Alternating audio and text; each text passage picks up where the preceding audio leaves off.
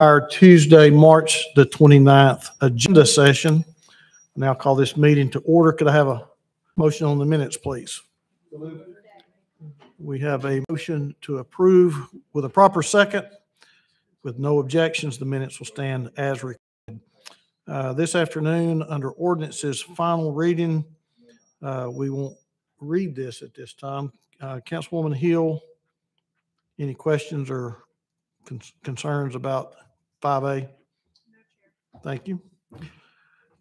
All right, Madam Clerk, under 6A, ordinances first reading. 11-519, entitled Moratorium on the Acceptance of Short-Term Vacation Rental Applications for non-owner occupied rental properties, which are not the primary residence of the applicant, for a period beginning March 22, 2022, up January 9, 2023. All right, Council, if you will notice, I have added in your packet an amendment that I would hope that we could present this afternoon, and it basically changes the beginning date from March the 22nd to the effective date of the ordinance, which would be April 5th. That would give applicants an additional 2 weeks from the March 22nd date. And I did receive an email from a couple of individuals that said, hey, we just submitted our application last Friday, and is there anything you can do with the date? And I felt like maybe making the ordinance effective on the effective date would help these individuals. They were local residents of the city of Chattanooga. So tonight, if you could consider that amendment, I would appreciate it. Councilman Ledford.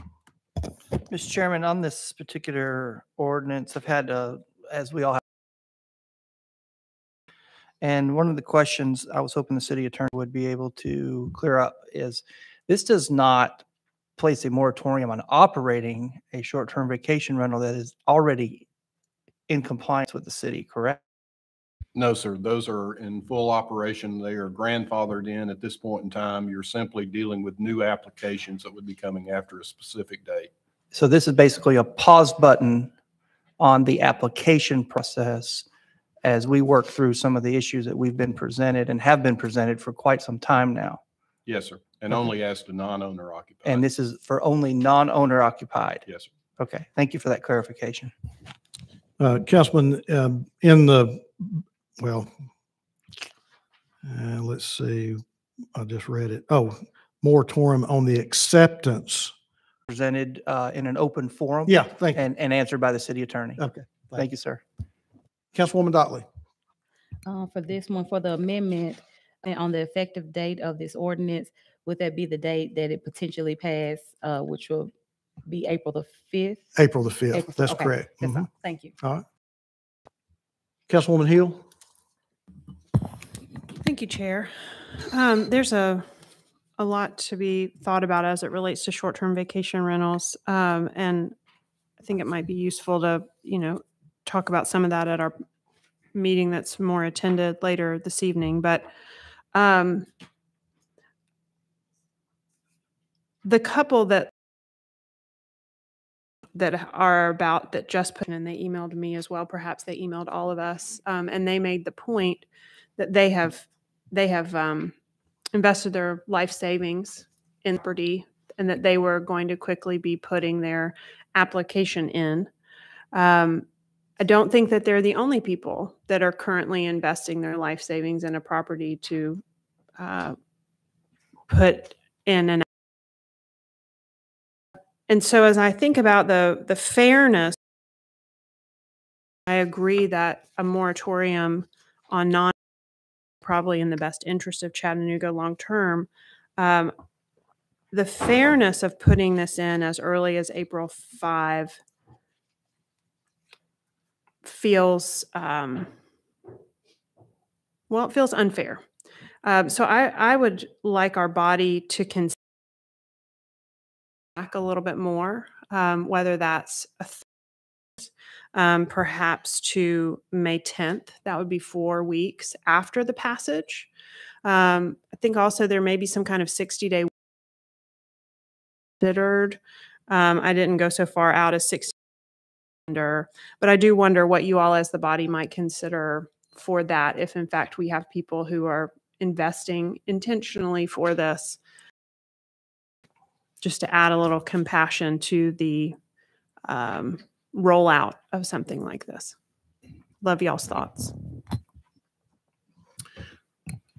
I don't see any lights, but I will.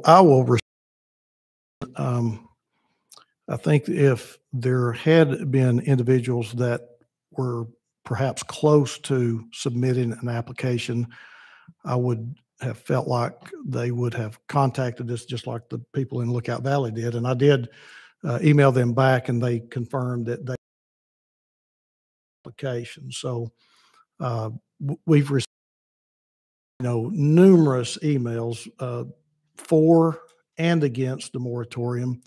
So I feel like it's been, and people are aware of the moratorium, if you will. In my opinion, I think making it on the effective date, that still gives people applications in that are perhaps close to this. And let me stress one other thing. Even though it's at this current time, it says through the end of the year, basically, if we can work in an efficient manner and get the issue addressed, we can certainly take the moratorium applications off once we have an amendment addressing the concerns that we have. So there's nothing saying other than it has to be for 9 months, other than the date that's on this amendment. But we can always go back and make that time shorter if we come up with a solution sooner. Like it's going to be for an attorney, or even 9 months if we can come up with some solutions. Well, I hear what you're saying. However, I foresee, based on the research that I am doing, that our housing stock is being negatively impacted by non-owner operated short-term vacation rentals. It's inflating the cost. It's actually removing housing. I think we are headed into a conversation about, do we want lots? Do we want housing stock? And so for me, Chairman, I see that this like a moratorium. I think that is where we're headed. And so I doubt that it'll be 9 months. I anticipate it will be for the foreseeable future. And so that's why not to try to create some kind of gold rush of getting people into the application process, but more if we put ourselves in the shoes of someone who was hoping to get an application in May 1, 1 week isn't going to help them. I mean, you're a builder. How often do you tell somebody the painter will be there on Monday and they're not there till Thursday? Certain things we require to be able to apply. So just to ask for each of you to consider that. I guess I would ask that we consider making an official amendment to make it May 10th, to at least give people a full month. So I'll bring that up at 6. Thank you. Councilman Ledford. Phil, our ordinances go into effect usually 2 weeks. Is this one of the items that is slated for 2 weeks, or is it worded for automatic? It is stated to be immediately here upon final. It would require 2 readings, so it will take 2 weeks to be able. So but upon, it does stay immediately. So upon final reading, it is effective. Yes, sir. Okay. something to consider. I do appreciate making plans as a small business owner. I think that maybe we need to possibly give some thought to a little time. Maybe it's not a month, but and I want to remind, and the chairman made a good point. If we were to aggressively pursue resolution and made it a priority, we could lift the moratorium much sooner than I hope it doesn't continue on. I hope that we work to find a solution that fits for our community, because in my conversations with constituents today, my phone was burning up. Although we don't have it in District 4, people have an opinion, and I'm certainly happy to listen to it, and it helps me make a better, more informed decision. It's definitely a little bit more time, but we also have the process in which they would go through. And so I ask myself and think, the non-owner occupied short-term vacation gets have we actually approved in the last year? I don't know if, Caleb, do you know off the top of your head any in the last year? Caleb, if you don't mind, come down.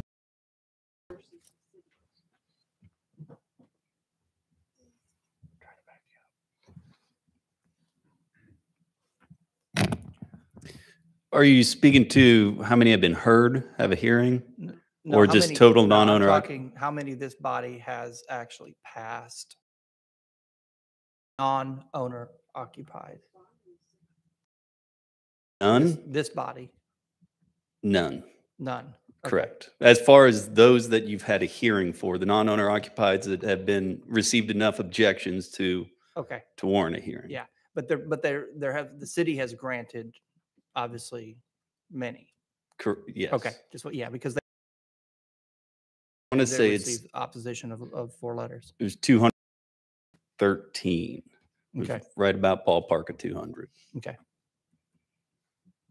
Chairman, that's all I've got right now. Okay. I'm pondering the councilwoman's in the spirit of fairness to folks who have the process or thinking about the process, that maybe there is some sort of that could. I have would have fun. assumed that if anybody was close or working on one, that they would have reached out and contacted us like the people in Lookout Valley did. But obviously it's giving people more time to get in these applications for the short-term vacation rentals that we're having a problem with. Councilman Smith? Thank you, Mr. Chair. Forgive me, I missed a lot of the conversation about this topic last week. I mean, some of the concern that I have heard over this, wanted a moratorium because of housing stock, or we wanted a moratorium because outside investors are buying up our local housing and, turning it into short-term vacation rental. They're not invested in our community, within our community. So, depending on why it is we're really doing this, and Councilwoman Hill makes a good point in that, are we really talking about lodging stock or housing? It's a very legit question, because if we're talking about wanting more housing stock and less lodging, I can see this being more permanent.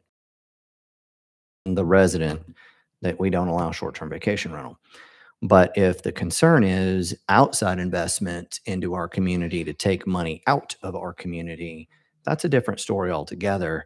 And there may be a way to deal with this, to the chairman's point of not taking 9 months or making it permanent, but thinking of more creative ways to deal with it over the next several months, such as, and Phil, you can let me know if you have an answer to this or not, but there may be ways of stating, non-owner occupied, if the primary owner or owner of record of the property lives beyond 30 minutes from the property, or something along those lines, so that our local residents, people that live in homes that plan to use them for short-term vacation rental, that are in our community, have the opportunity to conduct that type of business, knowing that they are committed to ensuring that the community is well taken care of around those properties as opposed to somebody in some other state. But some of those questions, I think, are better answered by what it is, what problem we're potentially trying to solve with the moratorium, the changes. I'm just putting it out there as a concern. I think extending the date, it just creates a mad rush, obviously, but there are people that are in the middle of big investments potentially as well. So for me, it doesn't matter as much for constituents in District 3, but I think it's a big topic for the entire city. And whatever we do, who knows what that is expanded to at some point in time. But I definitely see this being an extended conversation to better define what it is that we're trying to accomplish or trying to solve by putting this moratorium on in the first place. But with that, that's all, Mr. Chair. Councilwoman Hill, I'll recognize you. I wanted to kind of respond to the vice chair since he wasn't here last week, but I think the reason for me bringing forth the moratorium was basically three reasons. One, affordable housing concerns, enforcement concerns, and saturation rate concerns. And those are the concerns that we were hearing over and over by people that addressed us, the constituents, from some council people up here on this dais. Those are the concerns that I was trying to address by offering the moratorium on this. Councilwoman Hill. Thank you, Chair. Saturation, affordable housing, and enforcement all are things that I was understanding we were going to be talking about in strategic planning. Was it next week? Is this on the short-term vacation rental? Ken bringing up we have some ability to do something within a 30-mile radius. I believe that's unconstitutional. There's a lot of things that, and I think when we make a decision for our city in 2.5 weeks, right? So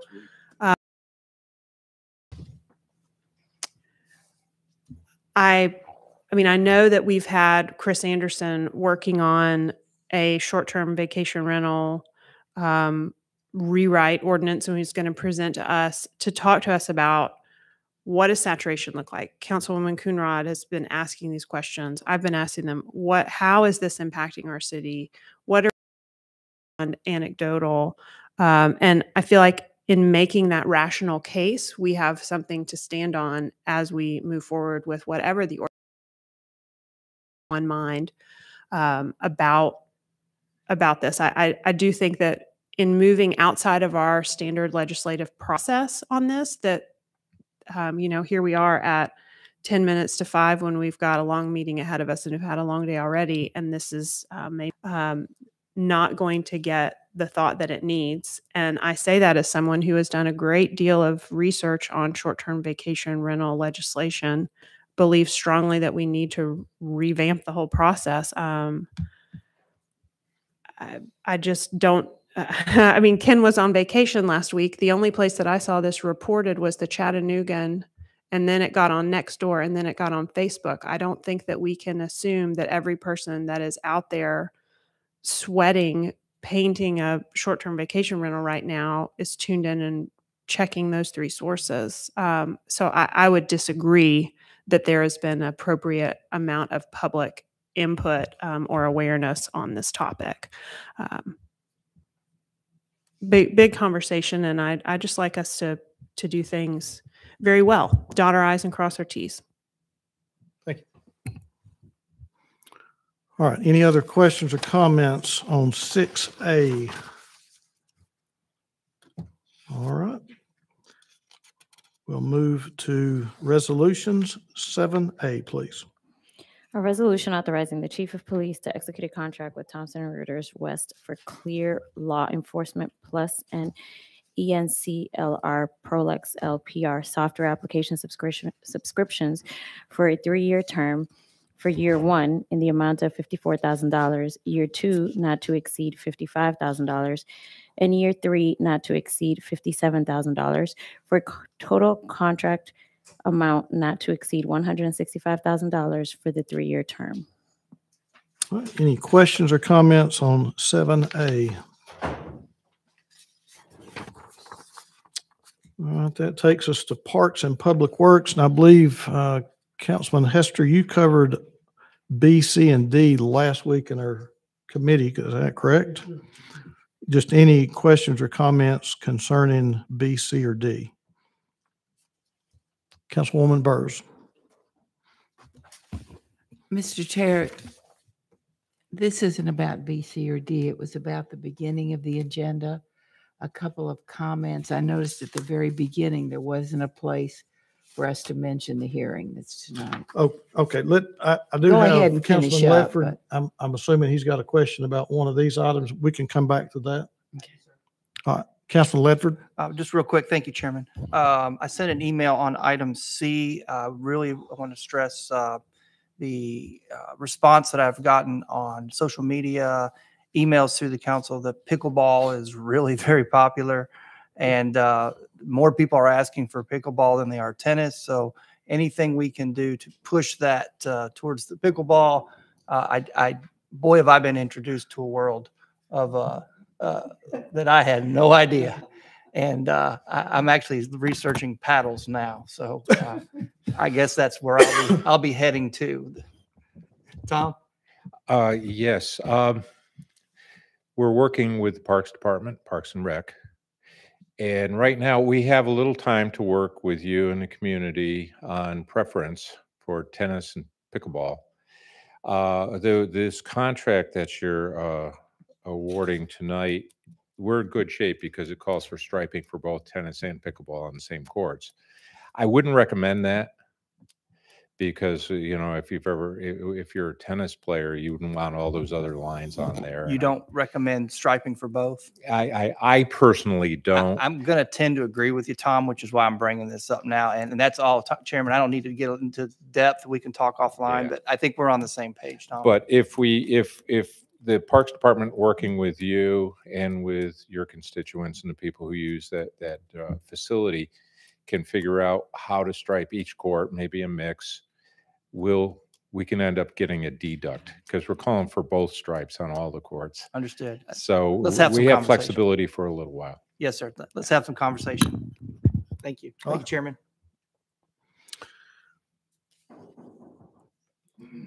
Councilwoman, I'll get to your question in just a minute. Let me just go ahead and go through the agenda right quick. Purchasing questions. I think we have 7 items on tonight's purchase request. Any questions or comments on any of those items?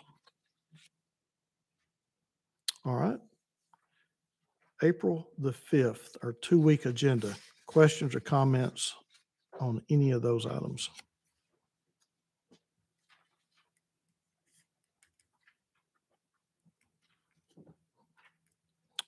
All right. Looking ahead to future considerations. Anything on future considerations that needs to be brought before the council? Councilman Ledford. Chairman, thank you. I did have a question, but the administration answered on the traffic infraction devices. Oh, yeah. And they answered it completely for me. The question I had was revolving around state law. Okay. And I have no questions further, but if the administration wants to cover it real quick, you're welcome to. But Thank you. and I appreciate them getting back so soon. All right. All right. Any other questions or comments, future considerations?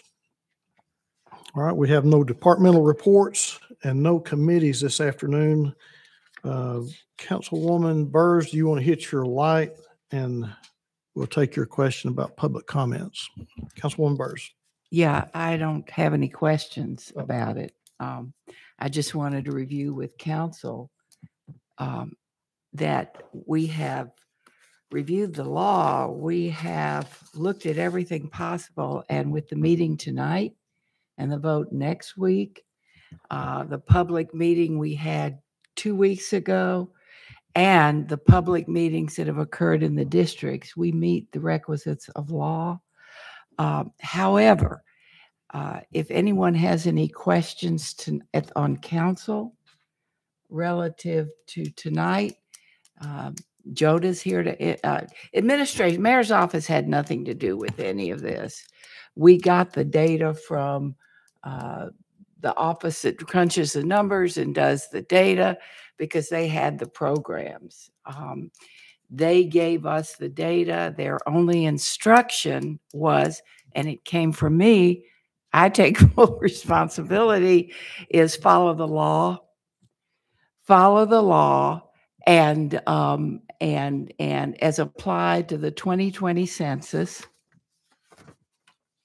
And all of that was put online 3 weeks ago. There's nothing different than any kind of information. There are people that seem to have some incorrect information, and I don't want my colleagues to be put in a difficult situation tonight. So I want to make sure that they have no questions about anything that went on. So if you would ask, since I don't have the thing. Sure. So are there any lingering questions about how the map was put together, how the data was collected? Councilwoman Coonrod. Thank you, Chair. In fact, I had emailed Joda and Chris when we first got the map and was told that they didn't have enough employees that could work on specific requests from council members. I wanted to see the data that shows based on what the slides that we were given, and we're transparent in this setting, is that when I met with Chris to look at the map, this is what we have. Do you agree with it? Do you have any changes? And prior to that, had been specifically told, you don't want to be the council person that's not going along with everything. We should never be told that from anybody that worked with administration, and I had an issue with it. We had some words that we shared with each other, and I reached out to the chair. When we're asking for information as a council person, we should be able to get that information, and we shouldn't be excluded or say, go to the committee, which the committee was with you three. We just got presented with the information after the fact of whoever drew the map. Now here's my here's what I need, what I asked before. In the slides, it stated, or it was voiced when the presentation was given, is that my district, as well as other districts, we lost people in according to the numbers. And when I looked at it, it showed that previously we had 20,000 and some odd people, and in my district got reduced with 17,000 people. But I didn't see the demographics of the people. If we're continuously, what I'm hearing is that Black people are leaving your district. Where is it? Show me that data to say where they've left my district. Well, and if we need to get increased numbers, and when I looked at the results of after we've seen the drone map, now I have 20,000 some odd people. Some districts have less than 20,000. And from my perspective, I would just like to see additional maps to show, okay, if we keep the number of Black people that's in everybody's district currently, because even if we leave it that way, our districts we'll still have 3 Black districts, a majority Black districts. That will still be the same. My concern is that when I look at the map and I see the number of Black individuals that have been moved out of District 1, moved out of District 3, and I'm concerned about that. 1,400 of us, meaning Black people, have been moved out this district and placed in a district that's already majority Black. No one has said or asked on council which district should be a majority Black district, which district should be a swing district. And I get that, that some may understand that the law is saying that we supposed to have 3. I'm simply stating, and have stated it before, that we're not in that space now. We're in the 21st century. Back then, to advocate for 3 council positions, yes, I get that. We've done that. We now are in a situation where times where Black people are getting elected to council, and to be ignored or, to be overlooked and pushed to the side because no one wants to think in that way. We now have 4 council districts that are Black. The data based on the number where Black people are residing reflects that. So the conversation should be about, if we're gonna maintain these 4 Black seats, not continue to minimize that. And because what council has looked like historically has been mostly majority white. Okay, well, let's level the playing field. I'm a chess player. Let's have 4 white districts, 4 Black districts, and have a swing district for one of them. That makes sense to me when I look at the data.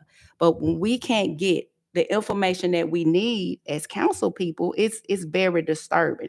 And when we have constituents questioning us or our ability to be on a committee and ask questions, or, I wasn't privileged to the meeting. I don't know, but I think some of the statements have been unfairly to the people who've been on the committee.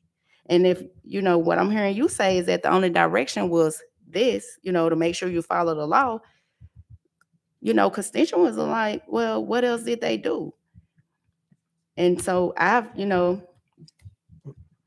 go ahead. She can go ahead. Are you ready for a response, Councilwoman? Uh-huh. Okay. Hit your lot, Councilwoman Burrs. So I'm there was a lot packed in there. So let me see. So number one, let me finish. And then, because what I'm going to ask you is, so I'm not getting hold of what you need. All right. So the instruction was to follow the law, and the law was put up on the screen. And that is, you follow the 2020 census, and you go with your numbers, give or take 10%. And the districts that were mostly impacted, and it's really Councilman Ledford's fault, because his District 4 grew, and because District 4 grew, it kind of was a domino. I had to take more, which meant, and by the way, I am pretty much a swing district, and which meant that Councilman Hester had to take more. And so the lines had to be massaged to make sure they followed the law. Now, in that, and we went over that, and it may have been when you were out of town, but we showed the breakdowns. If we showed the breakdowns, but no, you were here because you have questioned a lot. What's a minority? Is it Black? Is it everybody of color? How does that work out? You remember that discussion? It's on the record. And no matter which way we went, we found out that the districts were still balanced. Now, what I think I heard you say was that it looks like your district lost Black people. Is that what you said? But you couldn't get the data to back that up. Is that what you said? Okay, hold on. Let me hit your line and let's see if we can have some clarification. Yes. Yes. Councilwoman Coonrod. Hello. Yeah, what was told from the podium is that I've lost Black people from my district. And when the presentation was made, not just my district, but other districts too, but I'm concerned about and I'm asking, well, can you show me that?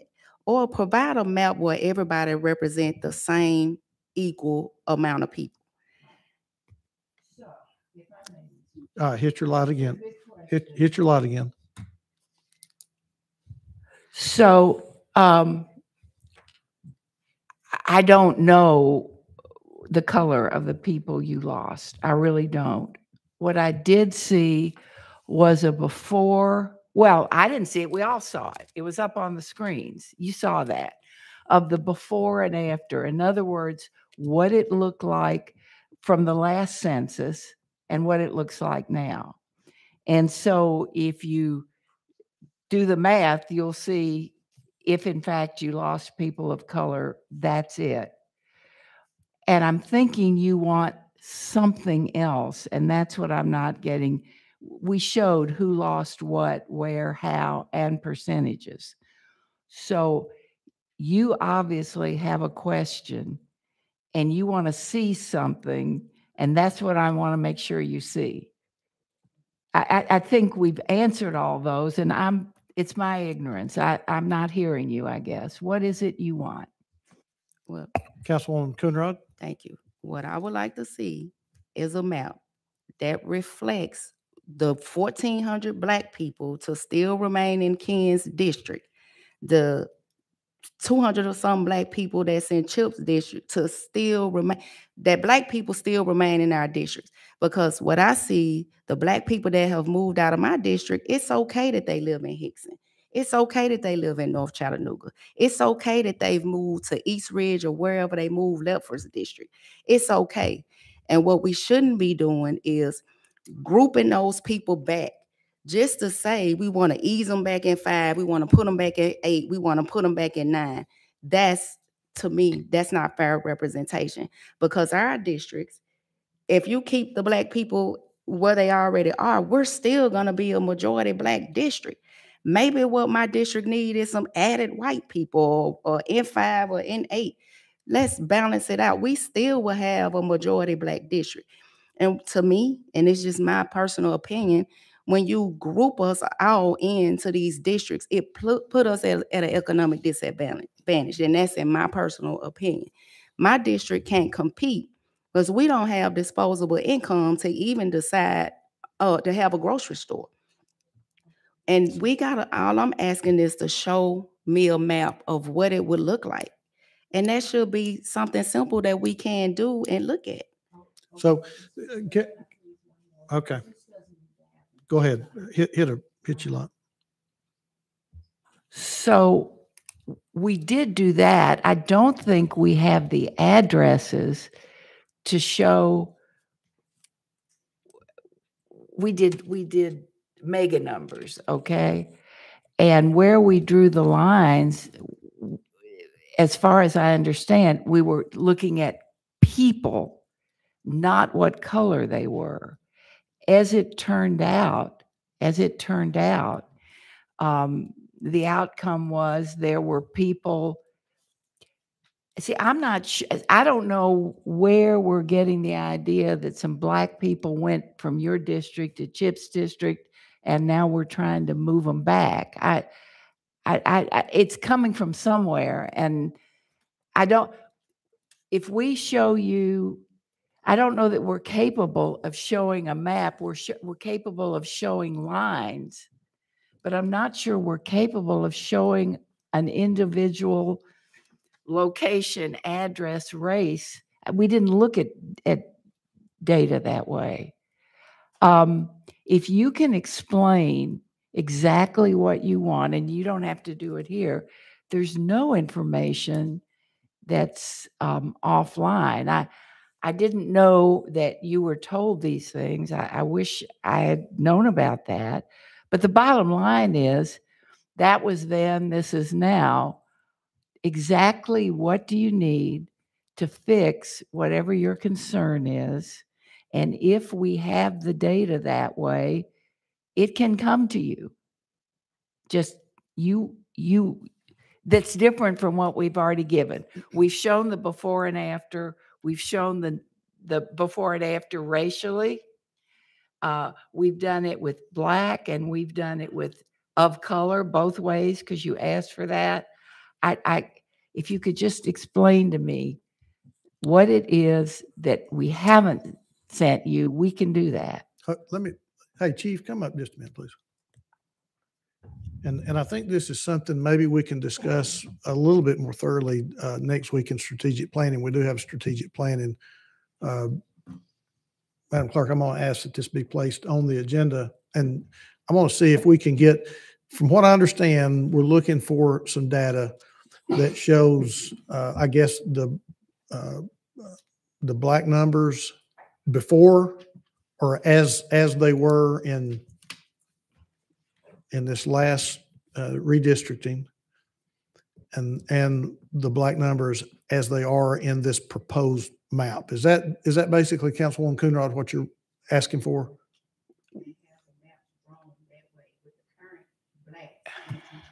Yeah, We've I already got you. done In that, other Mr. words, Chair. and I don't know if that's possible, just to, I mean, when you say a map drawn, basically then what you're just looking at is numbers. I mean, like literally, you're just looking at numbers. And let me, you mentioned that I lost blacks from my district, and it wasn't an intentional moving blacks out to put them in another district. It was basically where I lost my black constituents were in a neighborhood that I did feel like that whole area needed to be in District 2. And so that's where those numbers, to be honest, I never asked the question, how many blacks would I lose? I just said, you know, it looks like to me it'd make more sense if this community was in District 2. That happened to be, I guess, after looking at the numbers, where a lot of concentrated number of black voters were, or black constituents were. It was never an intentional thing to move blacks in or out of a district. It was simply, to your point, it was simply looking at the numbers. And that's how we arrived at what the map looked like, at least in District 1. So, Chief, is it possible next week to try to come up with a map that, you know, sort of keeps the districts like they are, but just adjust the numbers based on the numbers, not trying to create a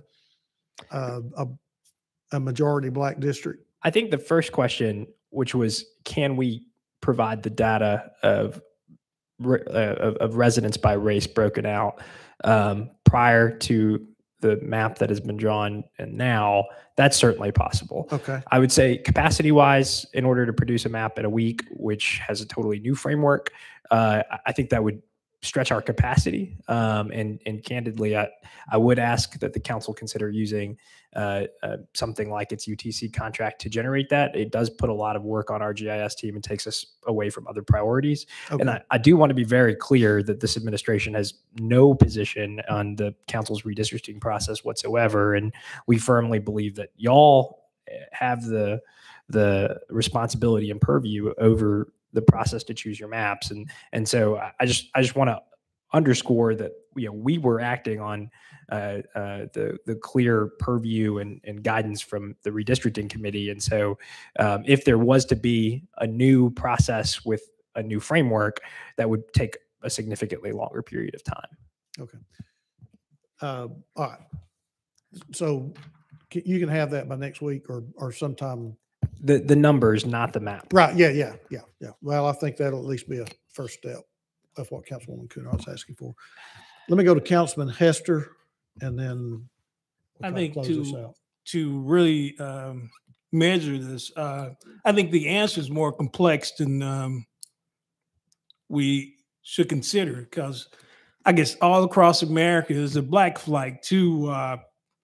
Far as here, folks are moving, black African Americans moving to Ottawa, they're moving to East Red, to East Brainerd, we're moving to rural North Georgia. So we can't measure that as far as that. And when I had loss, as far as gains and loss in my district, even when we moved out to Mary Hills, in which the vice chair, he was kind of upset. He was losing some of his minorities there. But even when we moved out to get that balance, that 20,000, still, when we moved out, I didn't lose any minorities by doing that.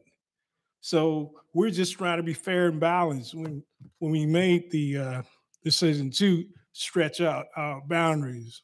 We wasn't looking at people.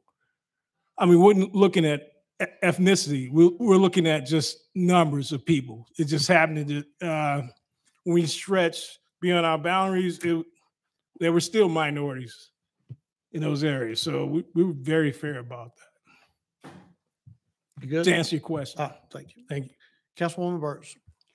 Okay, well, I think that what you just said, Mr. Chair, is the data we already have and have made public.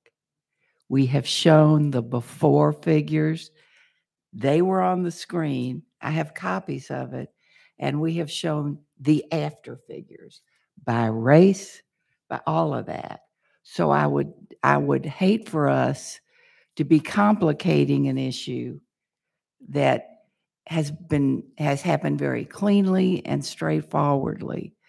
I think that there's a lot of noise on the line because of people out in the public misunderstanding or intentionally misunderstanding because they weren't at the table. And actually, they were. Every meeting that anything, decisions were made have been public and they have been at the table. Now, I can tell you right now that the kind of data we can show the before and after exactly what Ms. Coonrod is looking for. I don't know. I think the chief of staff is correct. We didn't go, as I understand, we meaning the logistics, the data department, didn't go house by house. And there is the fact that people are moving on their own. So what I would like for this not to do is to turn in to a three-ring circus because people are lobbing things out there that have no basis in truth. Not Councilwoman Coonrod. I think her question was a righteous question. And I think we've given the answer to that. I don't know why people have moved. This has been one of the most straightforward processes, and it has been followed under the tutelage of our legal department. Tonight will be a public meeting where we get community input, not community argument, community input. Now, allegedly, and I'm saying all this because it should be of record, allegedly every district that needed to met with their district, because that's the most intimate community input that we can get. Now we're having the big meeting. Every one of these were public meetings. We're having the big meeting so that we get the big community input. And if I'm understanding you correctly, you said 2 minutes for 1 hour, and it's just for input. It's not for argument. It's for input. That's correct. So tonight will be about input. That's it. We're and listening. We're not starting. It's a time for the council to listen, and then at another time, if council has any input, and maybe we save it for strategic planning next week. But this will be strictly a public input session. We are listening. We are not responding. That's correct. At this point. Okay.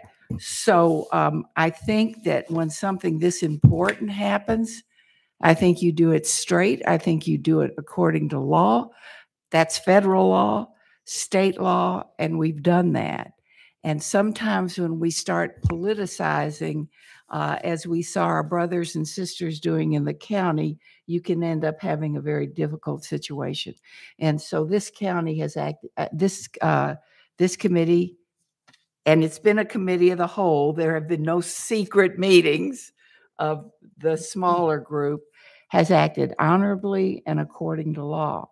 If there is anyone that feels that there have not been sufficient meetings, and have all the copies of the law that people have sent in, tonight and next week will cure that. Okay. And so I would hope that council, argument like this is seductive.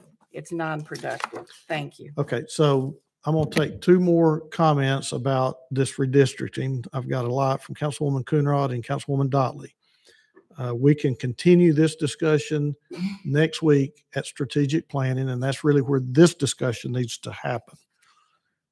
Councilwoman Coonrod. Thank you, Chair. And I'm gonna be done after I state what I've got to say. And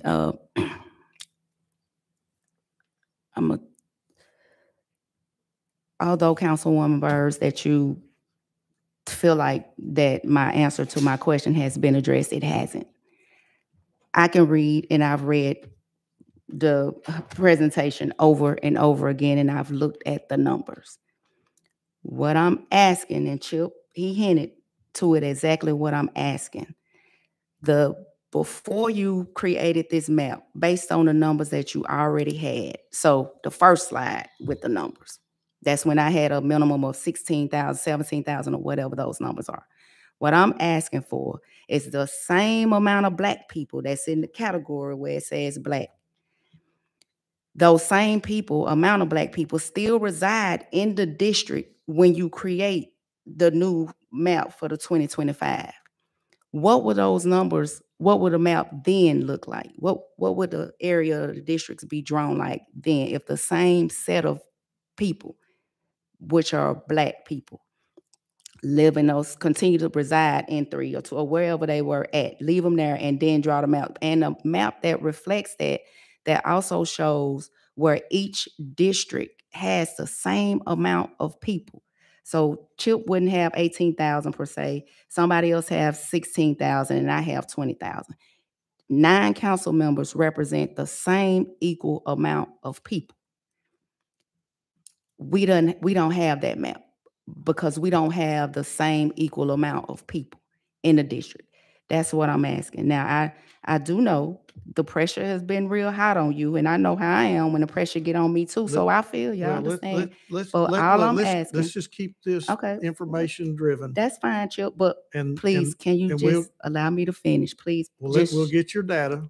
Okay. What I don't want this to turn into a debate at this It's time. not a debate. Okay. And Chip, I'm going to just ask you this. Every time that I'm speaking, please don't interpret it like I'm in debating somebody, because you've got a habit of stopping me when I'm talking. Please. I'm trying to move this meeting along, and that's what I do as chair. I understand. And I'm fixing to be out of this chair, and then whoever's next can. I understand, Chip, but all I'm asking is please go ahead with the information that you need. Okay. If I could continue, I would like to finish without being interrupted. Please go ahead. Because you don't do this to anybody else. Please go ahead. I don't have to end this meeting like we've done before. Okay, I'm done, Chip. I'm done. I'm done. Councilwoman Dotley. My comment was just for the record. I did attend Councilwoman Coonrod's redistricting meeting Thursday. There was a question presented about where the data originally came from, and that was from Ann Pierre with NAACP. And the comment was it came from the census, but there was no information as far as how, what that number actually was. So I wanted to make sure that that was in the record, that people understood that the numbers that you see on our data website, all of the districts and how they're broken down does come from the 2020 census. And I wanted to put that number in the record for the population of Chattanooga, which is 181,099 people. So when you take that number, you can take that to our data website and they can begin to see those numbers come together. So again, the census population for 2020, regardless of what you thought about the census process, the population is 181,099 people. You can divide that by 9. And once you begin to look at the slides, specifically slide 7, you can see those numbers add up. And so I just wanted to make sure that that was in the record, because a point of confusion started there. It started with people not knowing the data went up, and I think our data team did a great job in putting it up. But the question was, where did this data originate? And we say the census, but I don't think a number was given, and that started a lot of confusion because people didn't know what that number was, even though, you know, you can Google it or whatever. But I just wanted to make sure that people know that the census data came from the census population, which again is 181,099 people in the city of Chattanooga. So I just wanted to make sure that that data was there, that it was on record, and people understood that that is the number that our data team started with, and that's what they're working with. Thank you. Mr. Vice Chair, we're done with redistricting. Do you have another question? I have a question. It's somewhat related, but not in this conversation. It is of the chief. Okay. And Chief? it is a request more than just a question. Hey, Chief, tonight we're taking public comment on this topic. Is there any possibility, if it seems warranted, to have a brief either explanation or slide of a few of the rules that we need to follow for redistricting? It may help. For example, I've heard questions about lines based on demographics. Well, there are certain rules that have to be followed. Census tracts need to be kept together. Every line that moves affects districts on both sides, or maybe even 3 districts at a time. You can't arbitrarily pick a neighborhood, for example. So there are certain rules in redistricting that I believe needed to be followed. It might be helpful for the public who's going to make comment to understand that those are some of the guidelines that were followed. Yes, I will go and grab a slide from the presentation that we provided to this council, and we will just reiterate that. So ahead of public comment, if that's okay with you, council, and okay with the chair, just to provide some context. Okay. All right. All right. I'm seeing no other lights at this time. So at this moment, we'll be adjourned until 6 o'clock.